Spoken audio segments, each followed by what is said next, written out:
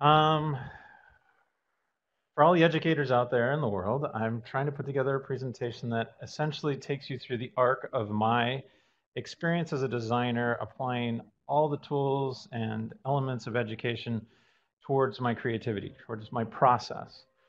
But I was one of those misfit children that, never really understood the true value of education. I always just saw it as this thing that I did until I got to go to recess or go play sports. I wish I had a better insight as to what I could have done with my education, and I've embraced that sort of thinking and that thought process and tried to inspire others throughout the path and the things that I've done with my education. And actually, most of the education I've had to acquire is through sort of self-teaching, understanding that, well, while I wasn't paying attention in math class when it was important, now I am paying attention and going back to those things. And so I wish, that simple slide there, I wish someone would have come to me and said, this is Pythagorean theorem. It's not a bunch of numbers, it's not a bunch of algorithms, it's a bunch of stuff that when combined in unison can actually create a system. It can create something actually quite beautiful as you build that library. You add upon it different things. Here I'm just adding dots to make it seem as though it's this lathe, but adding complexity into it. I'm able to play around with different shapes, different random connections. I eventually fill in those shapes and I have fun, but I never am connected to this idea that it was hard to learn. I strive to learn it. And so that's been my path as a designer, is that I've been just striving and driving and trying to learn as much as possible throughout this process. And I, I take every opportunity to try and educate sort of the youth that there is value in all this stuff that you're reading. Don't think that there's nothing connected, because actually everything does connect. And the more you sit back and look at that, you realize it. If everyone saw Michael Goff's presentation this morning, he talked about the value of drawing. And I cannot underline that anymore. I love tools and I love technology, but I embrace my sketchbook far more. I embrace the process of just diving into my sketchbook, not knowing exactly where it's potentially going to take me, but knowing that something will emerge. And whether it's something actually drawing or code related or interaction models, I know that something more freeform can result if I'm not allowing the tools to dictate where that process will head. So I'm generally always in this mode of, okay, I have an idea, let's go to my sketchbook. At the beginning, middle, and even towards the end, I dive in there and try and figure out exactly what's going wrong within a process, or how I can push an idea further. And then I take it to technology, or take it to the actual tools. Another sort of thing that I like to scaffold my process with is this idea of capture and observe. I love to spend tons of time. Well, I love to spend tons of money on photography equipment. And that's probably one of the perks of actually like now being a career designer or professional, is that I spend an inordinate amount of time in art stores and camera stores just trying out new things.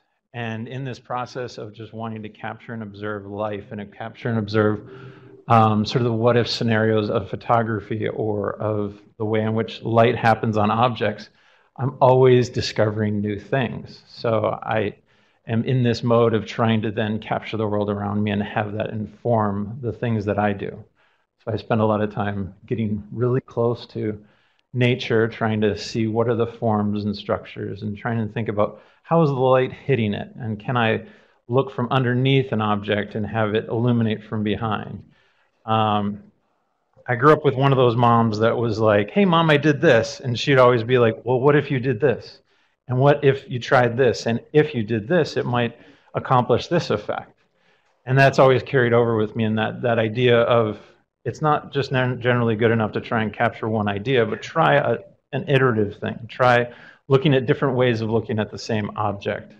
Because you can be surprised if it's just a dandelion. There might be 50 compositions of awe-dropping beauty that can happen just by moving your camera around the subject and realizing that there's different ways to sort of illuminate the scene.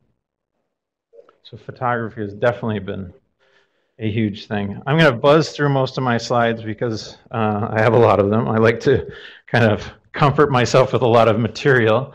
But then there's a lot of things that I like to share with people. And a lot of them are these ethos that I kind of put benchmarks to each of the chapters in my presentation. One of the ones that I love to always have in most of my presentations, I don't know if Tom Green's here, he's seen me present probably 7 or 8 times, and Tom can attest that I have probably put this in every single one of my presentations, and it is because I love it so well. It identifies the individual that I am. I just love working hard. This is one of the first projects I had as a designer. I didn't know anything about the animation programs that I was working with, but I had a vision, I had an idea, I knew what I wanted to accomplish. There was this poem that spoke about walking together what remains, and it's this remnants of things moving around. And if anyone knows Flash and knows timeline animation, they know I had no idea what the hell I was doing inside that application. But I knew I wanted to create something beautiful. I wanted to create something amazing. And so I just sat down and with my stubbornness tried to hack it out and move the letters around. It just was something that inspired me to push.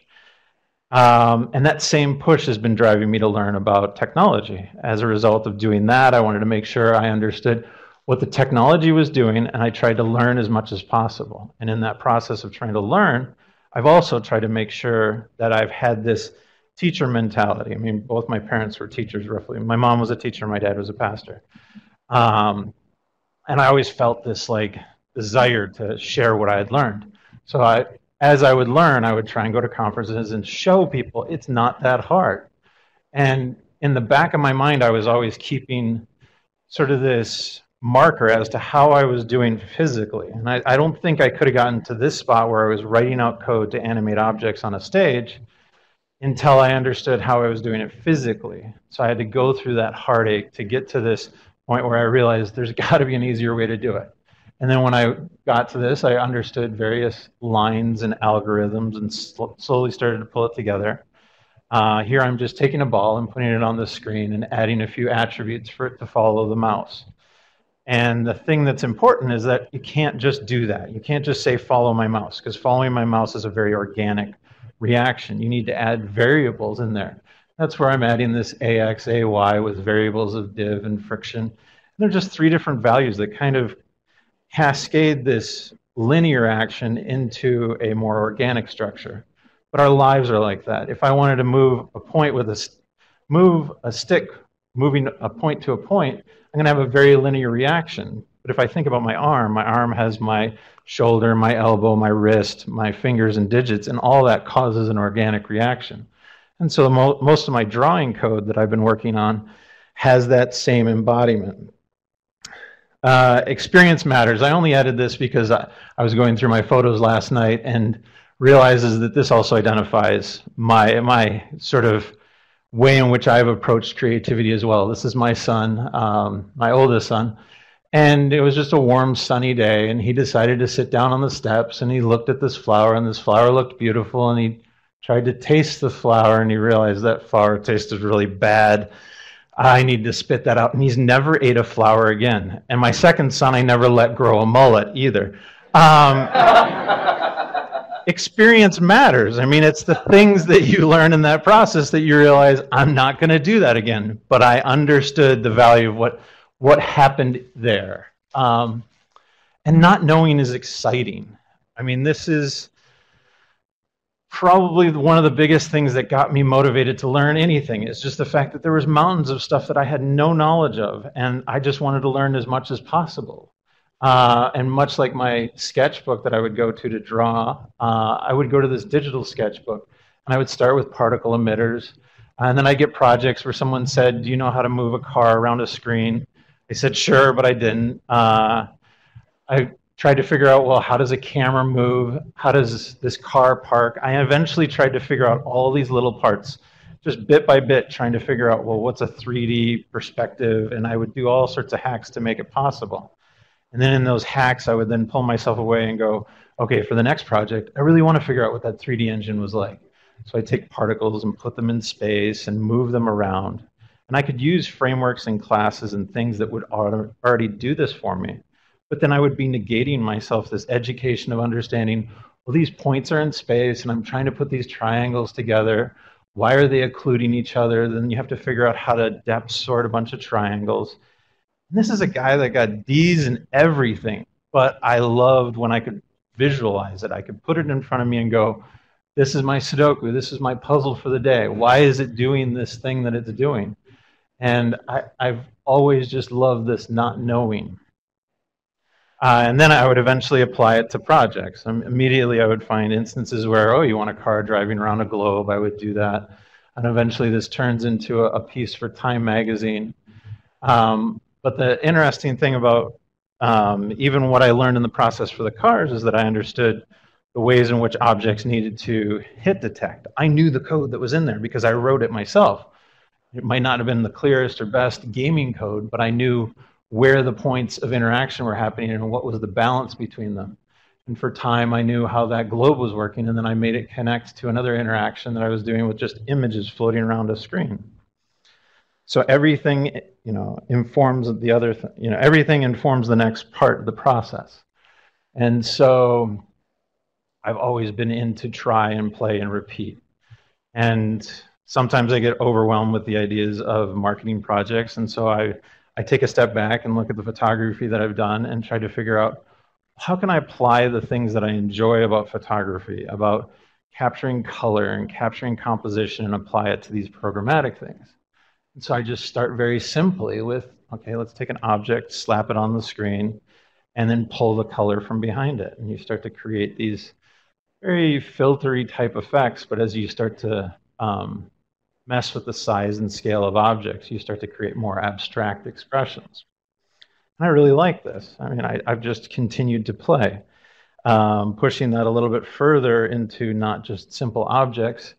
Here is a piece that I ended up creating lines, and the lines created ribbons, and then the ribbons then connected to the sound that was playing. And so then it was like, okay, well, how can I push that a little bit further into my artwork? So here I took an image. Oops, I gotta go back and jump ahead. Let's see if it'll autoplay. Magic, magic, come my way, please. There we go. So my wife. The only way I get to do projects late at night is if I incorporate my wife into it, and then she's like, "Oh, that's beautiful. That's nice. Way to go." And I'm like, "Yeah." No, she is beautiful, and I love incorporating her in my work, but it definitely gives me a reason to keep working hard at night. So then now I was like, okay, I have these ribbons and these forms that are moving around.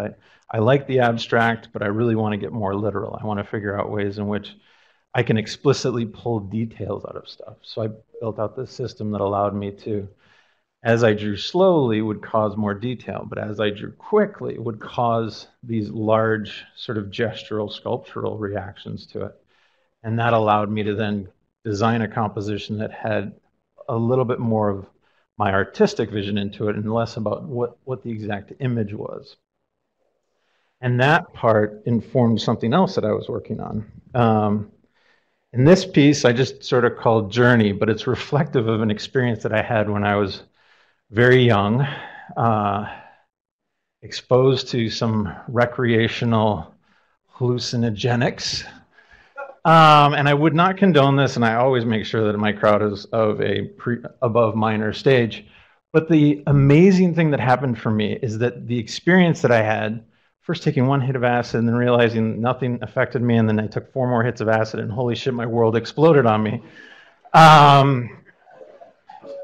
There is some crazy stuff in our brains that we have no idea already exists. And if you look at people like Tim Leary and all that kind of stuff, they've obviously tried to document that.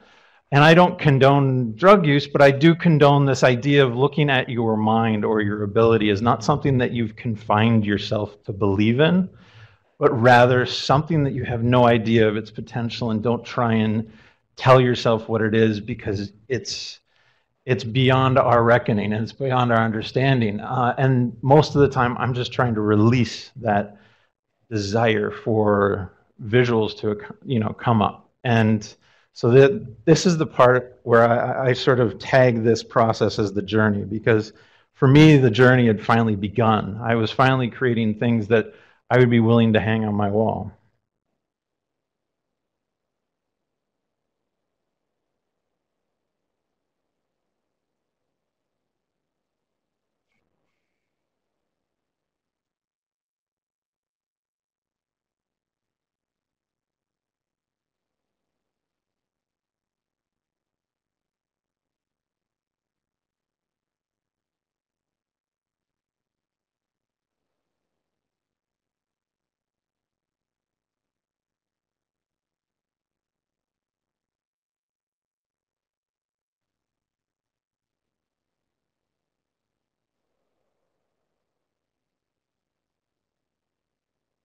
And I just really love that, like, there's nothing there. There is a photograph, and there's all these objects moving around, and you can probably explain it with math and all that kind of stuff.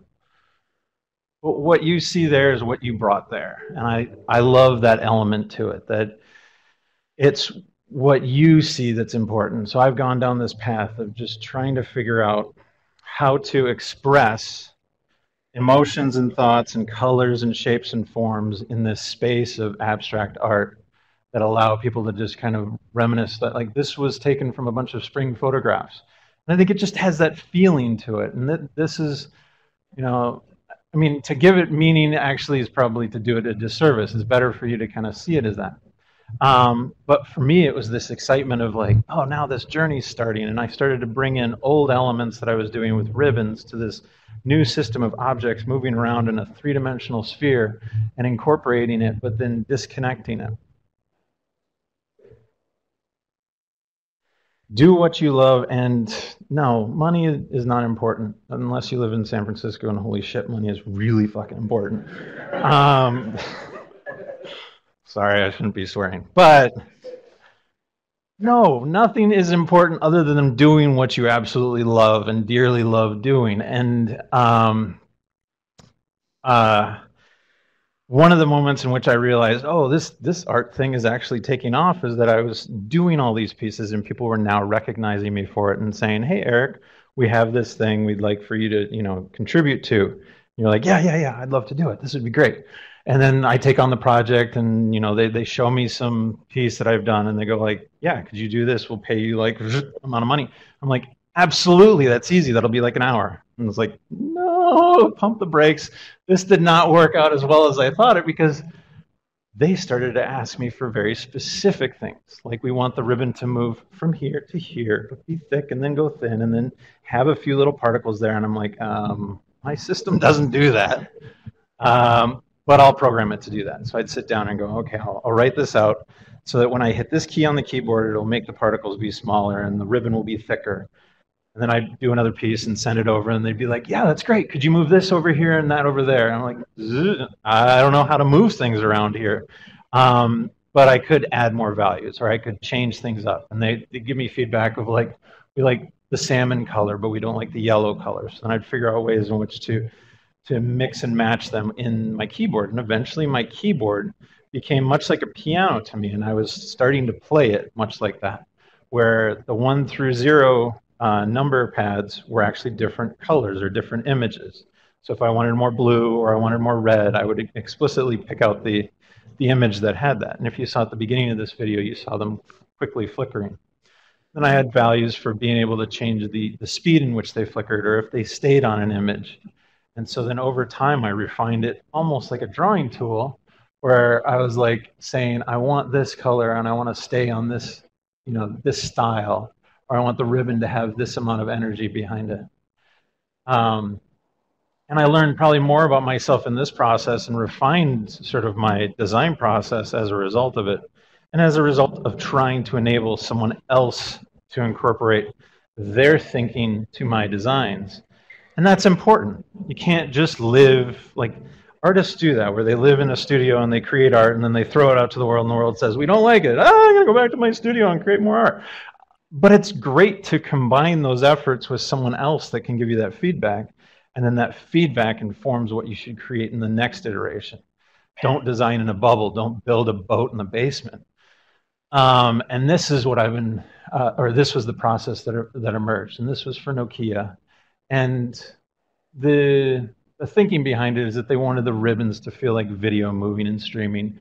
And they wanted non-visually understandable alphabets to represent texting, but they just generally wanted the energy of it. And I'd say over the course of 2 weeks, we finally honed this process. And it was hard to even pick what we were finally going to use because we got so excited with what the end results were. But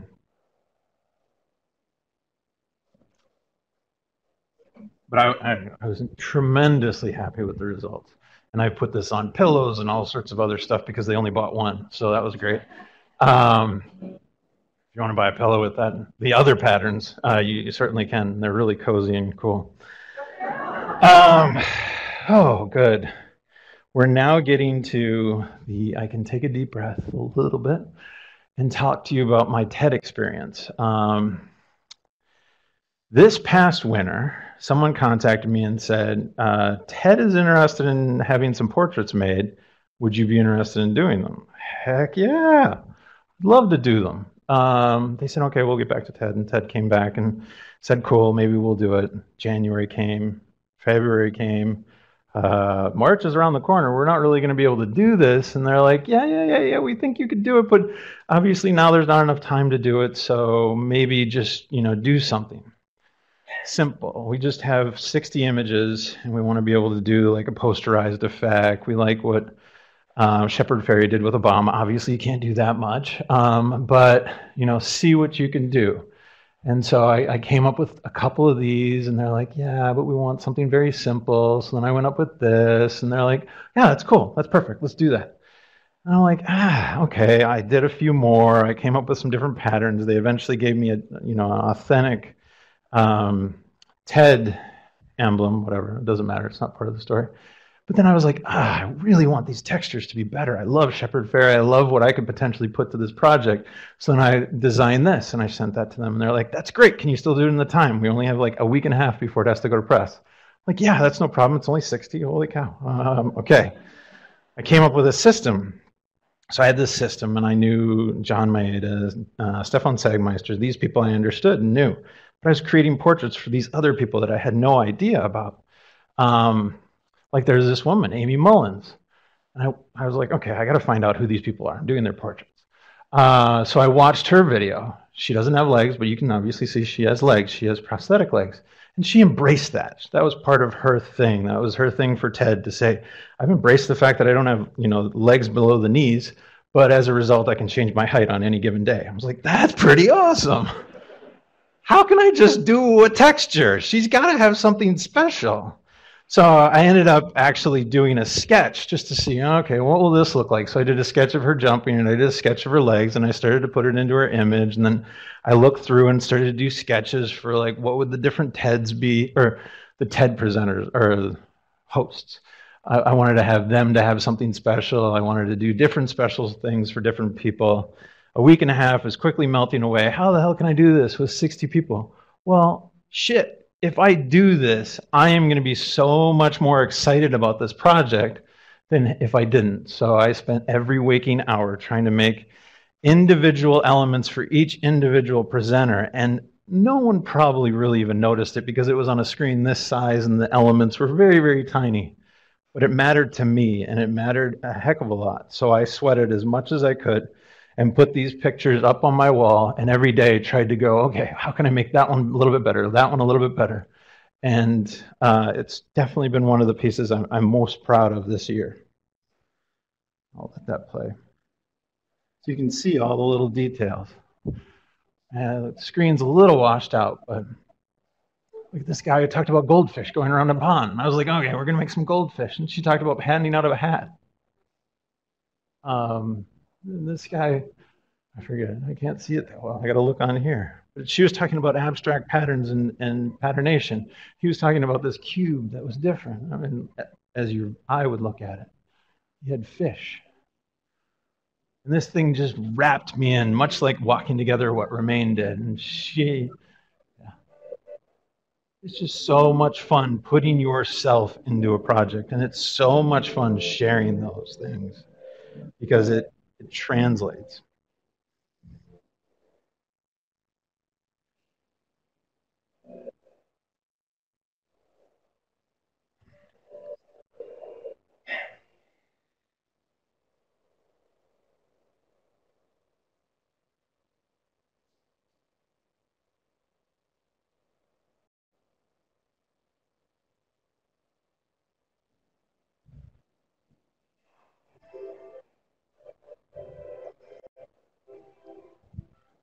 I had so much fun on that. Thanks. And I had never gone to TED before, and they invited me, and I was really happy. So that was cool too, because shit, those tickets are expensive. So whenever you get lost, you're like, whoa, I don't know what to do next. I find myself in these like moments of, I got 6 projects going on. They're all kind of boring me out, but I need to find something to like get my brain spiced up. I always rely on foundations, things that I learned in the past and decided, okay, let's reinvestigate them. Let's reinvigorate that process. So here's one that I always love presenting, which talks about mirroring. I'll turn this down. I absolutely like in design. I never was a big fan of mirroring anything, even though it always had this pleasing effect. If you take one crappy logo and repeat it 1,000 times, it doesn't look like such a shitty logo anymore. But if you take artwork and flip it, it kind of becomes nice. But this was the system: is that as I was making this ribbon on the side, on one side, I was flipping it, or I was deciding randomly, let's flip it every time, or let's flip it to the left, let's flip it to the right, let's not do anything at all. And as a result, you ended up with this structure that had balance, but not mirrored balance. And then I just went crazy. I decided, okay, let's make it so that they can connect the grids, and let's change out the undulation. Here's the whole learn, play, repeat philosophy of just going and trying things out. And I'll just let a few of these play. I know most of these end up kind of looking a little Buddha-like, which I don't mind. They're fun. Oh, they got more audio for me.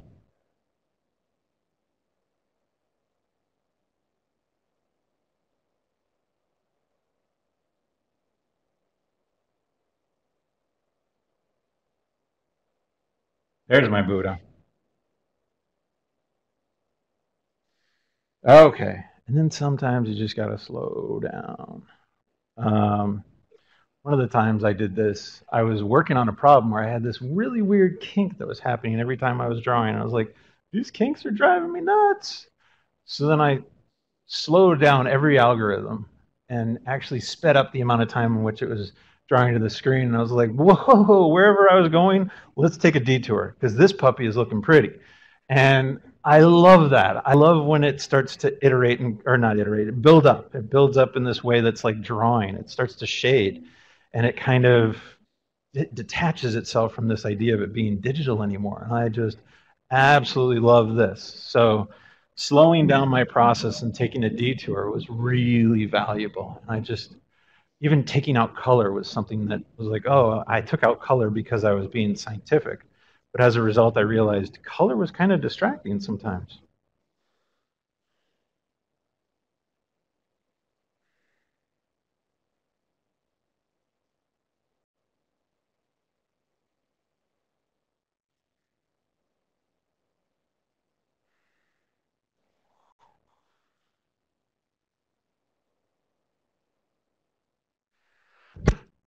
Limits and invitations. Limits are the best invitations to do something, especially when it came to like that TED piece. As soon as I understood that that was going to be incredibly hard, I was like, ding, I want to do this. I want to do this thing. Another moment in which I remember that in my life was I had an ad agency come to me and they were like, hey, Eric, could you do a jellyfishing code and under 10K? I was like, maybe. I don't know. But I'm kind of busy right now. And they're like, yeah, your friend said that it was impossible and you can't do it under 10K. Really? He said that it was impossible and you can't do it under 10K. I am sold. I am doing that. I'm dropping everything that I'm doing and I am taking this puppy on. I don't have the jellyfish here for me, but it turned out really good. And it was only because that challenge was there. It was only that like, hey, I'm going to be able to tell my friend, like, you couldn't do the jellyfish in under 10K. I got it done. Uh, those kinds of things are really good. They're fun. Wired came to me. It was a while ago now. It's 2008, I believe. And they say, I love your artwork. We'd like to incorporate it in our event, and we wanted to see how big you could do it. And instead of coming back and saying, well, the largest I can do is 40 inches by 40 inches, I decided, what's the largest I can print on my printer? My printer was able to do 12 foot by 40 inches. And I said, okay, how do I figure that out? And, through a bunch of technical hurdles, eventually I figured it out and was able to present them. Oh, I got all these things here. So this is a history of like, here's the image at regular scale, and that's related to the larger scale. Anyways, I'll just let these play because I really want to be quick. We can turn these house lights down too as I'm kind of finishing up, if it's possible. It'll help the wash on the screen.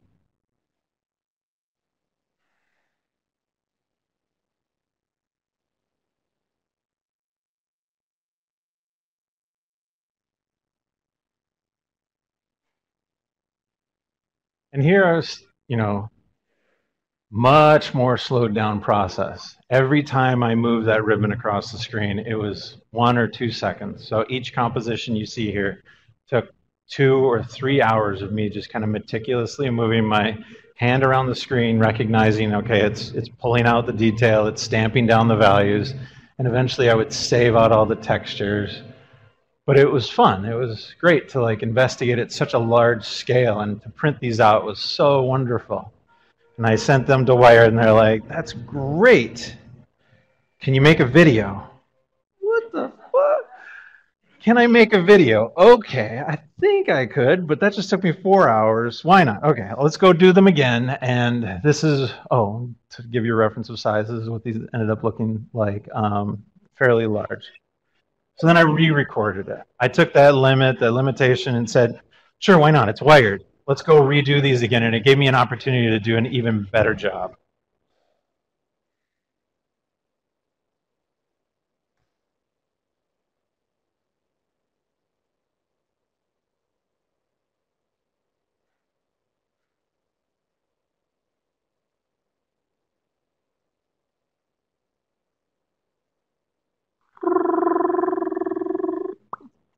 Here we go.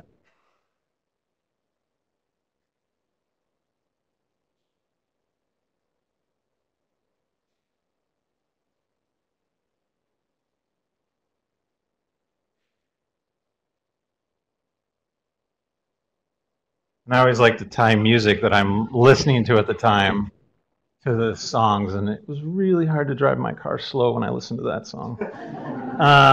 But boy, did I love it. It connected. I am totally going to skip Painterly because it's beautiful, but I have no time to show it. I invite people to go look online. It just was a process in which I said, don't just be digital, like embrace what Painterly elements could potentially be and take that further. Similarly, you're not going to see Colors of Nature. Beautiful piece, wonderful music, where I embraced a little bit more of the photography that I was doing and being more explicit with the compositions that I was doing, so that it was referential to the colors in nature as well as the compositions in nature too. And I ended up exhibiting this throughout the U.S. and Europe for a little while. Beautiful pieces. Hard Rock, you're not going to see. Sorry, it talks about the. Oh, I'd love to show it to you. I failed miserably on this project, and I love showing it because this company came to me and they're like, Erik, you're rocking it. You're doing like this generative stuff. We love it.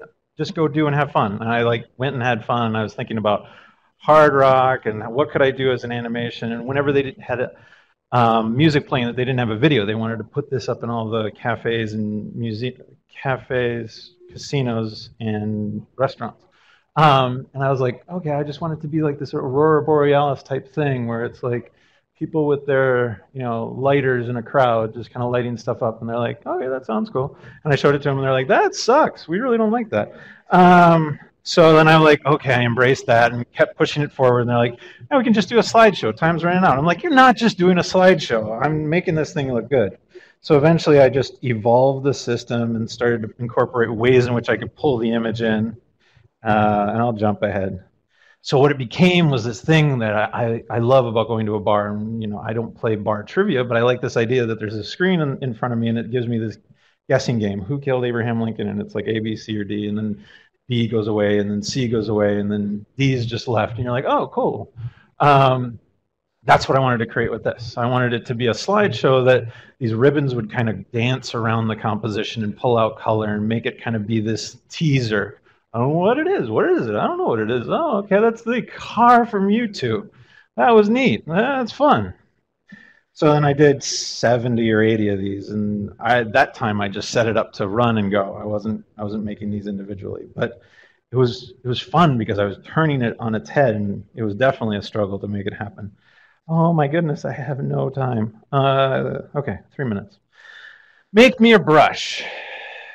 My son is now 4, and part of being 4 is going to preschool, and part of being going to preschool is having parents come to visit and teach about what they do for a living.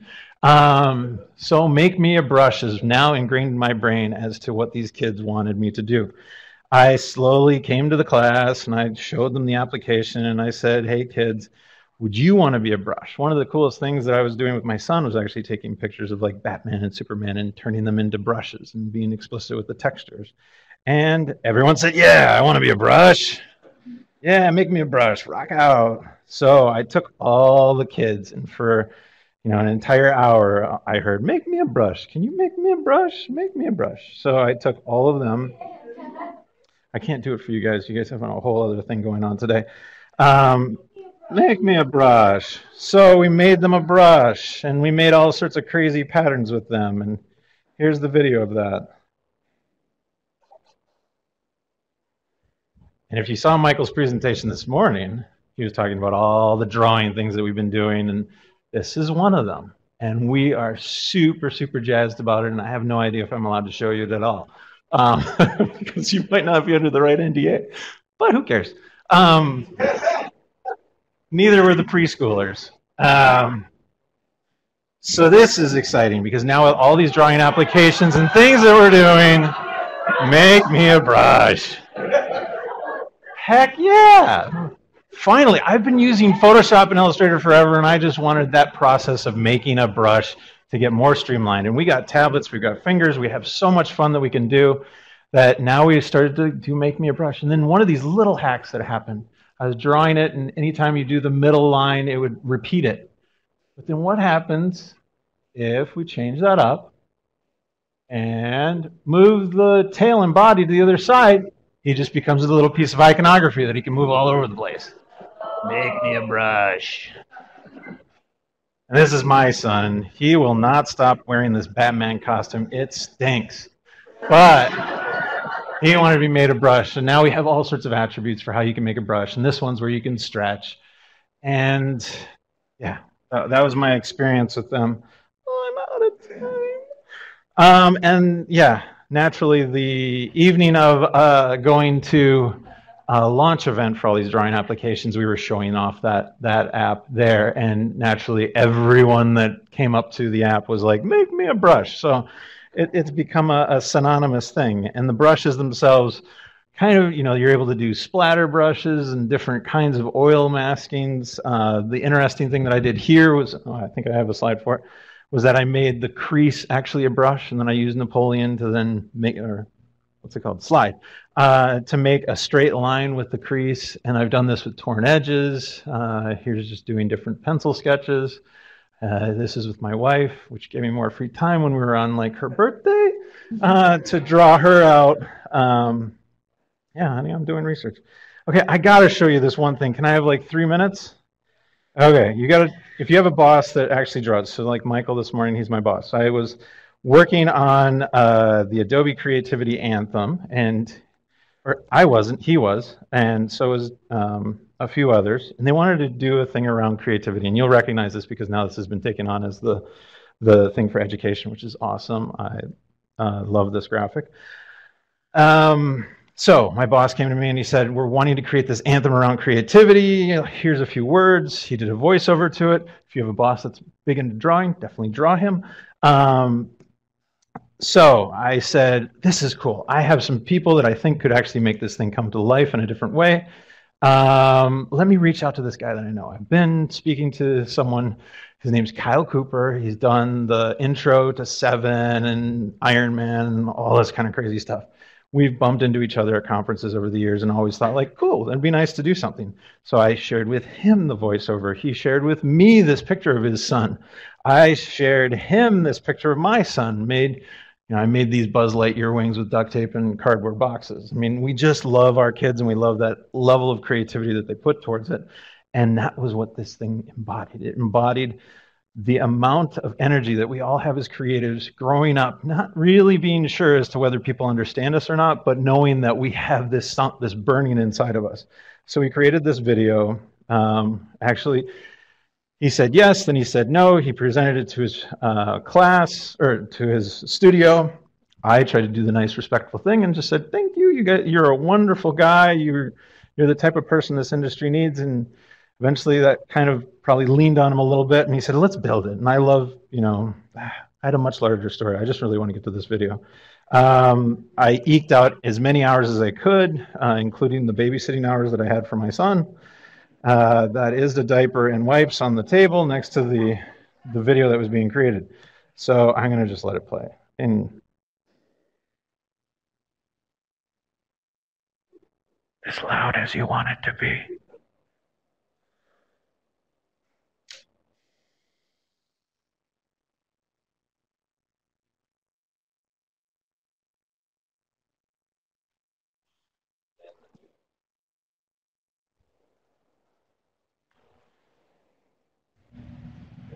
Can you guys turn it up a little bit?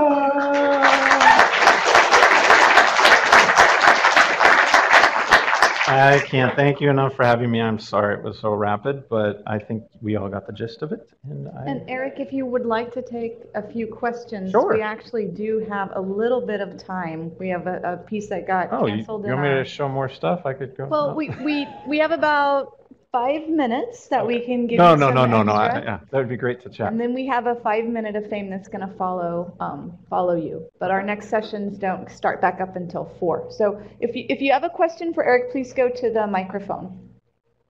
So a lot of us know the old adage about you never really get done with creativity, you just hit a deadline. But when you're working in a space where you're creating digitally at the time, how do you know when you're done? Usually if I've gone too far, I kind of go like, it was so much nicer, like, a week or two before. But no, done is when, the plates have to be served. I mean, it's chopped. It's like, for me, I feel like I'm generally just trying to put as much of myself into the piece, and then it does need to get out the door. So I don't ever see anything as ever being done, and that's usually how I frame my presentations. Is it's like it's just one thing that carries over from one to another, and if I don't get it done now, I get it on to the next thing. Iterations. Yes, which gets really ugly and messy, but I've been slowly trying to go through and like document some of that stuff out as well. Sure. Do we have any, if you need to ask a question, I need you to come to the microphone so that our online audience can hear the question.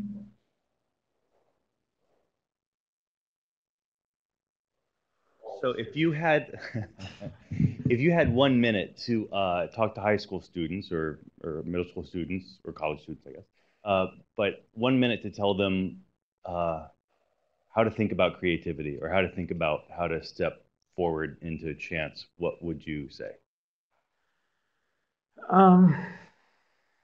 I generally try and look at creativity as not necessarily a thing that you try and achieve, but rather a state that you enable and that you open.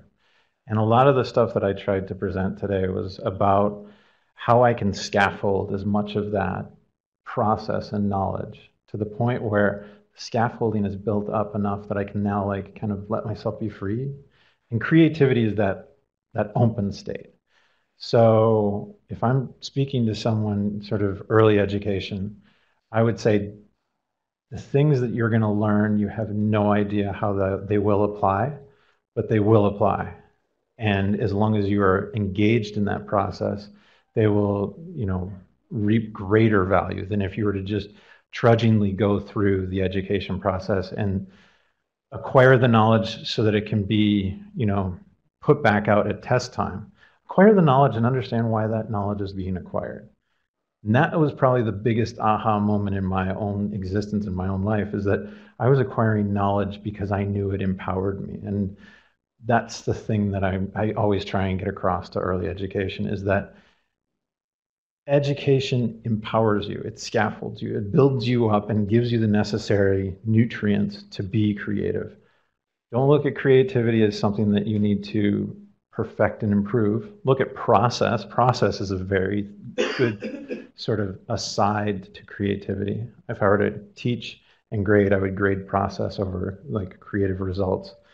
And then just try and hone that over time. Create a cycle out of it. Make it educate so that I can be creative, educate so I can be creative, educate so I can be creative.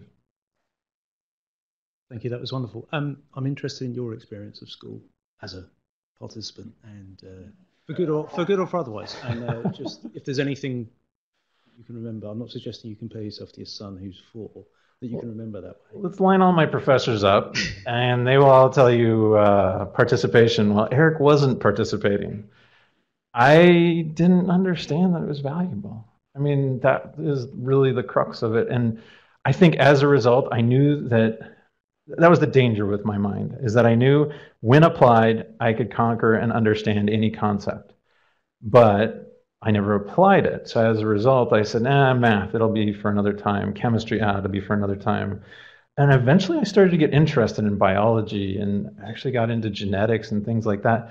But I didn't even realize that I should embrace some of the elements that I was learning there, because as a result, I would go into object-oriented programming, which talked about inheritance. And then I realized that connects to genetics and sort of a lot of the scientific understandings around that apply to other things. And so my participation in education, I would go backwards and potentially try and realize that they will connect, and it's going to get harder the longer I sort of negate it. And I think because I negated it, I tried to compensate for that absence. And maybe that helped me. Maybe that was a good thing. So how do you know if you're like following your own inspiration? How do you know if you're following your own inspiration? Try and stay away from everyone else's. But I'm not like there was the TED piece, and I made explicit references to Shepard Fairey because that was an explicit reference that was being made to me in the sort of briefing. And that was fine. I'm cool with even other people. Like that's how we talk. We go to a restaurant and we only order the food that we understand, and that's how we eat. But you got to be willing to experiment. Not everyone's willing to experiment. So I'm willing to take what the order is, but then understand that given my filter, my interests will always try and push it a little bit into a different territory. And being willing to understand that, like, go copy the heck out of someone, because if you do a good enough job, you'll understand how they did it more so than like how to repeat it. And then as a result, you'll go, okay, well, now how do I incorporate my own things to it? Like I was a huge fan of David Carson, but I would look at the work that he did. I would, replicate it, but I always would get distracted and go and, do something slightly different as a result. And I wouldn't be afraid of replication. It informs a lot. It's an educational tool. So let's just do the last 2 questions, and then we're going to go ahead and have Kevin come up and get ready for your 5 minutes of fame so we can be on time. So you started to touch on something that is from similar to what I teach in my classroom in a book called On Filmmaking, and his big thing is process, not product. But then from the other side, as a teacher, trying to get your students to embrace a process versus get frustrated because they don't have a product they're aiming towards. Okay. How is your process affected by not knowing what your product's going to be? There is that certain anxiety that you get knowing that you do have to get to an end, but I've done it enough times that I realize, like, usually as long as you put time behind something and work hard, you'll get a result. You'll get somewhat close to the result that you want. It depends on how long you want to kind of keep pushing it. And I think the thing that I've tried to keep in my brain is to never stick too hard to a vision. Like on the onset of a project, I'm like, oh, I'm going to make this. And it never is that. It's always something else that finally emerges. And the thing that I try and educate other people about is that the coolest things in most projects happen in the process. They don't happen as a result of premeditated ideation. Like everyone kind of is like, yeah, I had that idea or I had this idea. And it's like, the best ideas happen in that moment of trying to create. And other than just kind of putting the blinders on and realizing, something good is going to come out of it. I recently read a book by Ed Catmull, and he talked about the tunnel. Ed Catmull's from Pixar. And one of the philosophies they had is that you might not see the light at either end of the tunnel, and you'll start to panic and you'll realize, oh no, I can't make it. And it's like, you got to decide, are you getting out of the tunnel or are you going to push forward? And I've always found that, even if you don't think you can get out of it, you will.